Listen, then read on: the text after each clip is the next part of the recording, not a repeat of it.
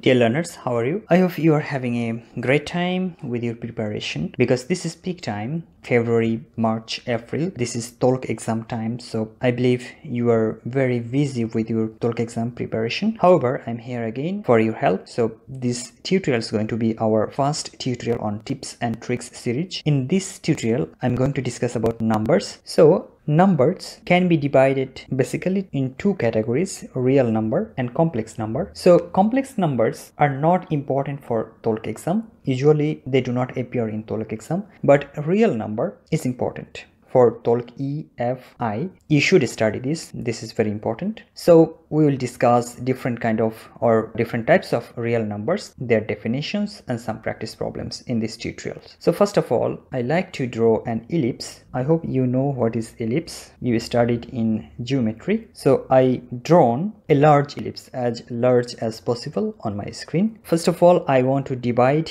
this ellipse into half, exactly equal. Okay, perfect. So this ellipse, the whole ellipse represents a real number, A real number can be divided among two different kind of numbers, rational numbers and irrational numbers. Rational numbers are represented by Q. Irrational numbers are represented by Q prime. So what is rational numbers? Rational numbers are any numbers that can be expressed as the quotient or fraction P by Q of two integers, where P is the numerator. I'm writing here P by Q. Any numbers that can be expressed by P by Q, where P of course is an integers and Q not equal to 0.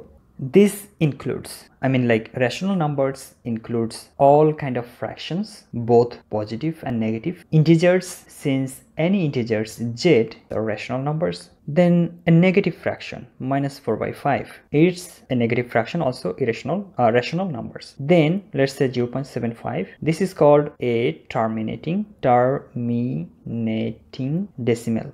That means after decimal points, if we have limited or finite numbers, then it is called terminating decimals. All terminating decimals or finite decimal numbers are rational numbers. If some numbers has infinite or repeating decimals, like after decimal points, it keep going till the infinity. This kind of numbers can be written as 0.3, a bar, or some books they write like this, 3 and a point above. Sometimes if some numbers keep repeating like this, 0.303, 303, 303, like that, this kind of number can be written 303 bar above all three numbers, or 0.303, a point just above the 3 and here. Okay, that means this is the range which keep repeating. So this kind of number can be expressed by P by Q, like 1/3. It can be expressed. These repeating decimals are rational numbers. So in conclusion, we can write, I'm clearing it for making a space for my writing. In conclusion, we can write -infinity to, let's say, -2, -1, or maybe we do not have much space, so we'll just skip.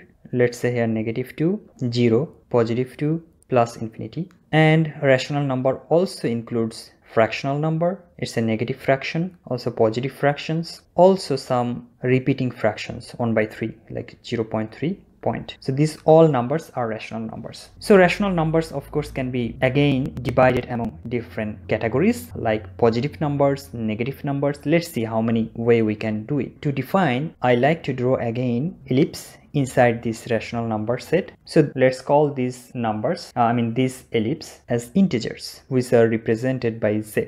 So what is integers? Integers means from -infinity to +infinity, all numbers are rational, are integers, if there are not fractional numbers. Okay, so fractional numbers can be integers. Without fractional numbers, all negative and positive numbers are integers. And if we divide these integers again, then we can write, let's write another ellipse. So this ellipse, let's say it whole number.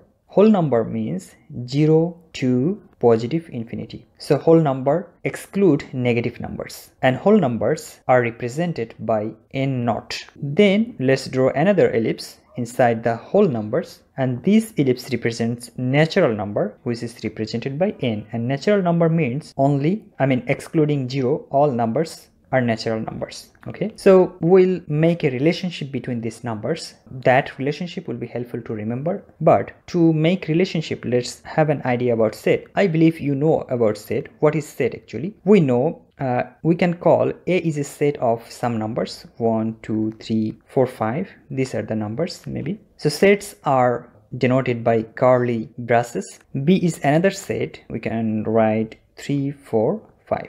Right, what we can see from here, the elements of B also elements of A. So in this certain condition, certain relationship, we can write B is subset of A. That means values or elements of B also included or can be found in value of or elements of A. So B subset A means that, but we can't say A subset B. We cannot say it. So in that case, we can write this way because all elements cannot be found in B. There are some, but not all. Therefore, we can't write it. However, my purpose wasn't tell you about sets, but make a relationship between them. So how we can do that? What we can see, all natural numbers are subset of whole numbers, right? Then all whole numbers are subset of integers, Z, and all integers are subset of rational number Q. So this is the relationship. It's important. You should remember. We can add an on more, like on all rational number Q, also subset of real number R. So this relationship is very helpful to remember the definition of different kind of numbers. Now let's talk about what is irrational numbers. It's very simple. Irrational numbers are the opposite of rational numbers. That means irrational numbers are the numbers which can't arrange the way we did for rational, like P by Q. We cannot. Some numbers like square root of 2. This is a radical number. Perfect.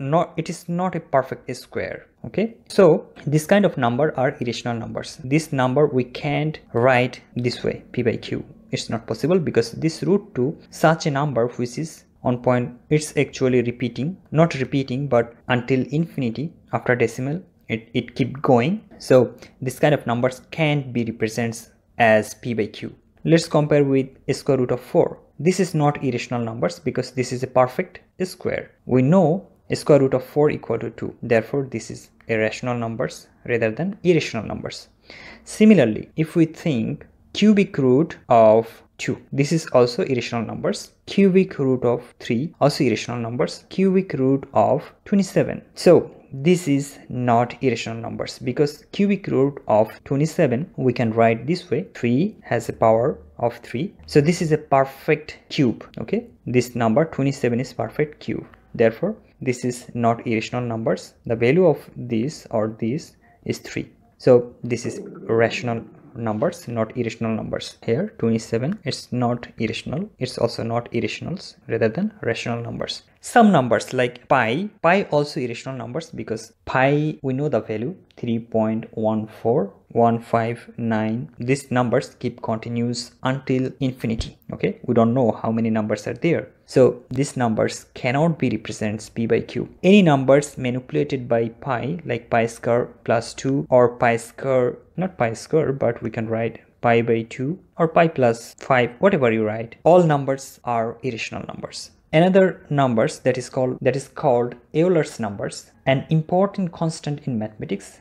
These also are irrational numbers. It can't be represented P by Q. Okay, so any numbers like E square plus 2 or E by 2, any numbers that's manipulated by E is irrational numbers. So these were the basic concepts. Now let's have some problem. So this is our first problem.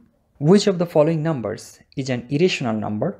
So first option A, we can see square root of 4 and square root of 9. We can write this way, right? So it becomes 2 by 3. So it's of course a rational number. This is terminating decimal number. Of course, it's a rational number. Pi by 4, irrational numbers. 2 by 3, rational numbers. This is limited decimal numbers or finite decimal numbers. It's also rational numbers. Here the explanation, you can take a look. Which of the following, so these options means a square root of -9. So a square root of something negative, always a complex number, not real. Okay, so this is not real number. In this case, cubic root of -9. So remember, if nth root, value of n, like nth root, and this n is odd number, so if there is negative, still we can find some value. So this is a real number, remember. Okay, so this is our correct option. In this case, sixth root of -9. Again, it's an even number, so it's complex. Similarly, here 4 also even number is also complex. Okay, dear learners, I have some homework for you. You can try at home. You have to find out types of numbers, like either rational or irrational. So if this numbers log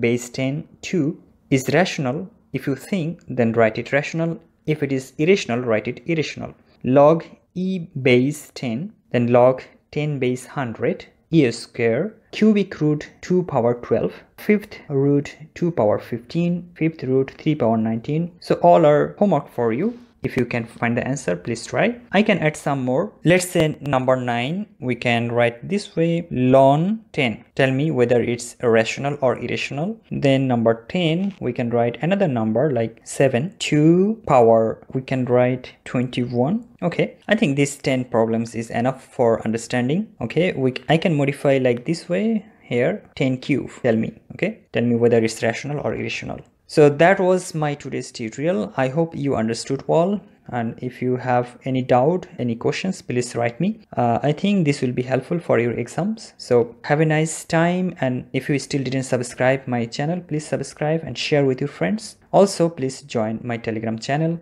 and follow my Instagram account, where sometimes I post. I have planned to post there different tips, so you can follow there. So have a good time. See you my next tutorials.